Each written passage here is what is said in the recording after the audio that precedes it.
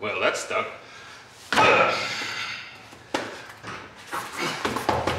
Hey guys, welcome back to the channel. I'm Warwick and you're watching Tachs Garage. Today we are going to be working on my 2020 Ford Expedition. We're going to be rotating the tires and I'm going to show you how to reprogram the TPMS once the tires have changed location. So let's jump right into it.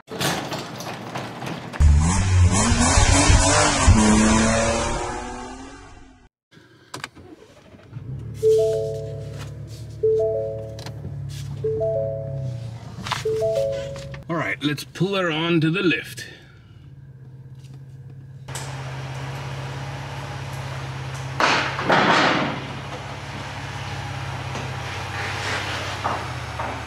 Cars on the lift, one thing I do, because I don't secure my lift to the ground, and because it's on Swiss tracks, I put the car in 4 low so it pulls onto the lift. If you don't, it just pushes and the lift slides.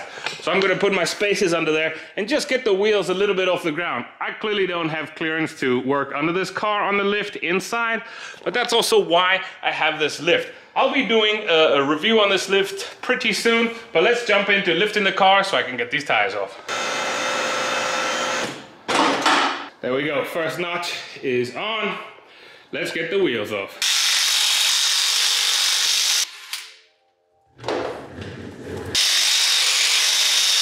All the wheels are unbolted, they're still on, but I don't know if you know this, there are 4 different ways to rotate tires, depending if you have a front wheel, rear wheel, all-wheel drive car, and so on. I'll put a graph up showing you which one I'm doing, because this is a 4x4. But essentially, I'm gonna take the front 2 tires, switch sides, and those go to the back, and then these rear tires just actually move forward on the same side they are. So let's do that. I'm gonna move this one up and take this one to the other side.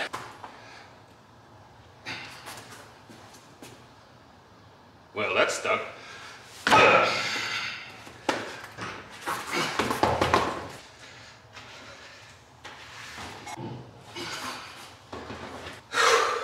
Alrighty, now that the tires are in the same place, I'm going to install them and then we're going to get to programming the TPMS.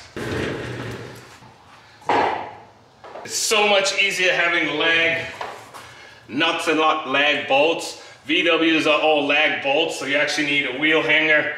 It's a nightmare.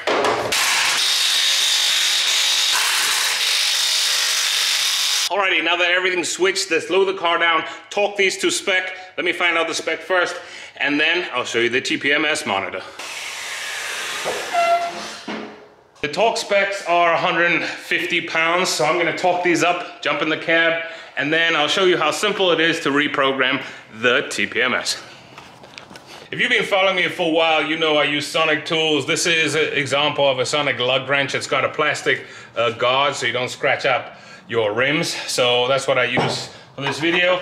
And then I've been using, I didn't get a Sonic torque wrench when I got my sets because I had this baby and it was relatively new when I got it. This is the Tachs torque wrench. So links down below if you want to get any of these things. This one's massive. I keep a smaller one in my camper, but this one's for the big jobs. Goes up to 250 pounds. So let's get cranking. Everything is torqued down.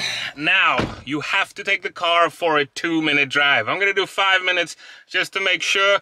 Then I'm gonna pull back into my driveway and show you what you gotta do. Okay, so I'm leaving my driveway. The tires are still thinking they're in the right position, but obviously they moved.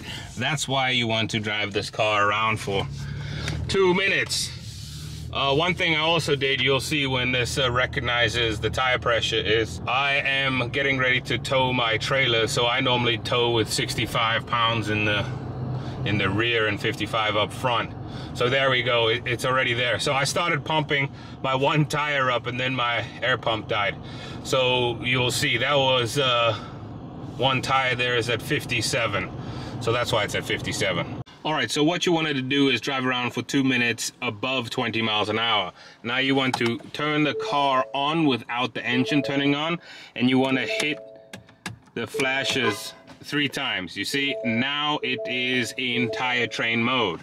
If you hit that 3 times, then it puts it in tire train mode. So now you're gonna go onto the left front tire, and you're gonna let air out until it honks.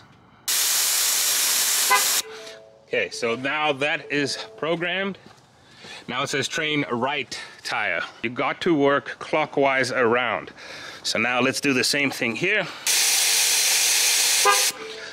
Alrighty, now we know it's gonna want this tire because you're working clockwise. Alrighty, and now let's do the last tire and then we'll see what it says.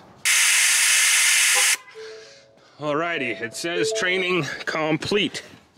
So let's go enter, enter, enter.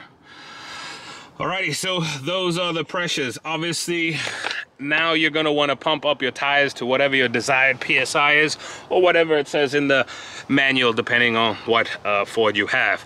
But I'm gonna pump mine up to 65 in the rear and 55 up front.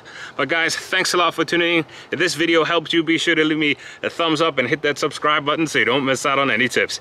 Until next time, guys, I'll see you then.